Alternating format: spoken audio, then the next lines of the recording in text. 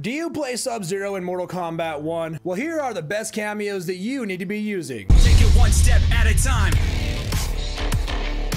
Subscribe here for more Mortal Kombat content, and let's get into these cameos. Believe it or not, I love to double down on the freeze when playing Sub-Zero, so I love to use Frost, and the big reason why is two things. My opponent is already afraid to approach me because my Ice Clone ability, but having Frost back cameo the Ice Orb just creates even more pressure, makes my opponent not want to approach me even more. But the biggest thing I love about Frost is, of course, her low freezing. A lot of opponents expect your overhead, your back two.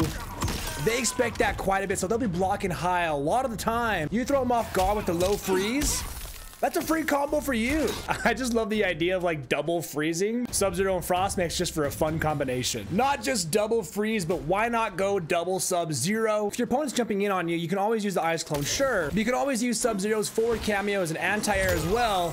Plus, Sub-Zero's cameo, standard cameo move, makes Sub-Zero projectile invulnerable, allowing us to be able to throw out the ice ball, not to worry about getting interrupted or anything like that. Because we all know how slow the ice ball move is, and cameo Sub-Zero helps us be able to do that by making us projectile invulnerable. It's just a great tool all around. Because you can't really combo with your ice ball, let's say you wanted to go forward 1-2 ice ball, that's not gonna hit. They have the option to block that. But Darius says, nope, you ain't gonna block ish. So I love that Darius offers the ability to use our Ice Ball in a combo and just really give us that combo extension that Sub-Zero really wants to have. Plus, Sub-Zero really only has one major overhead option, that's his back two for combo extension. So your opponent's looking forward to that, and they know you want to go with the lows as well. But Darius offers another overhead option with his forward cameo, allowing for a major pop-up and an overhead and ability to freeze.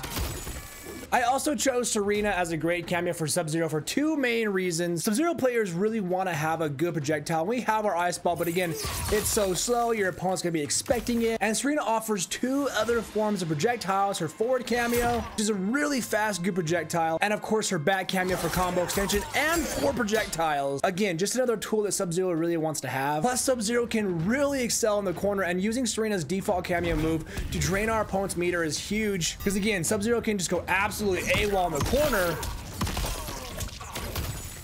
So draining your opponent's meter, giving Sub-Zero a really good projectile. Serena is great for Sub-Zero. But I want to hear from you guys. These are just my recommendations. Let me know down below, who do you pair with Sub-Zero as a cameo? Let me know your thoughts down below. Subscribe here for more fighting game content, and take it one step at a time.